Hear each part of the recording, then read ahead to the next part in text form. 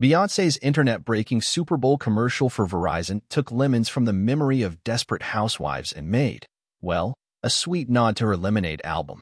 The global superstar followed up Usher's halftime show performance Sunday night by surprise dropping both the new ad, titled Can't Be Broken and co-starring Veep actor Tony Hale, as well as two new country-themed songs from her upcoming album.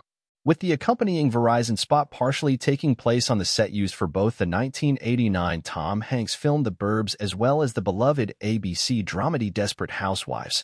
Around 20 seconds into the commercial, below, Hale challenges Beyoncé to break the internet, once again, and her first of many attempts sees her opening a lemonade stand on a suburban street.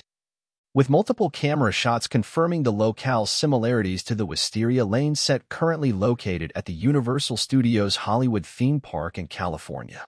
Known as Colonial Street, the backlit set and its facade homes was also used for productions like the aforementioned Burbs comedy, as well as for the Munsters, Deep Impact, Providence, select scenes for Malcolm in the Middle, and Desperate Housewives star Eva Longoria's subsequent series telenovela. Though Desperate Housewives ended in 2012 after 8 seasons, fans can still visit Wisteria Lane via Universal Studios' Hollywood Studio Tour ride, which takes guests through the set.at. The end of the Verizon commercial, Beyoncé quipped about dropping new music, a move many fans initially interpreted as a joke.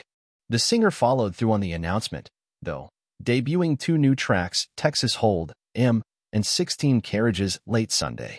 Beyoncé further updated her website with the words Act 2, confirming that her upcoming release will mark the second in her previously announced 3-act Renaissance era that began in 2022.